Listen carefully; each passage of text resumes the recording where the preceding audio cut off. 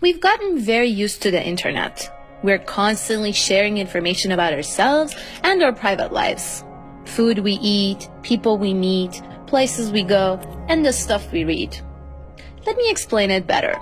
Right at this moment, if someone attempts to look you up, they will see your real identity, precise location, operating system, all the sites you have visited, the browser you used to surf the web, and so much more information about you and your life, which you probably didn't mean to share with unknown strangers who could easily use this data to exploit you. But not if you're using Tor. Tor Browser protects our privacy and identity on the internet. Tor secures your connection with 3 layers of encryption and passes it through 3 voluntarily operated servers around the world, which enables us to communicate anonymously over the internet.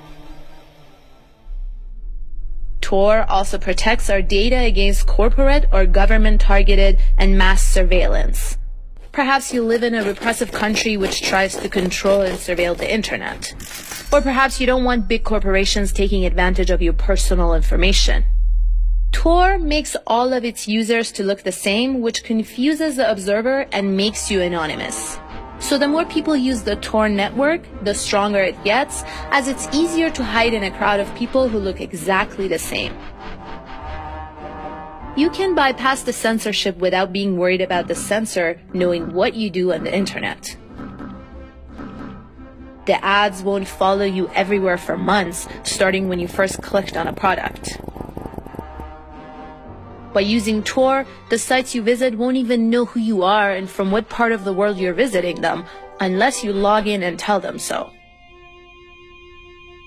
By downloading and using Tor, you can also protect the people who need anonymity, like activists, journalists, and bloggers. So download and use Tor, or run a relay.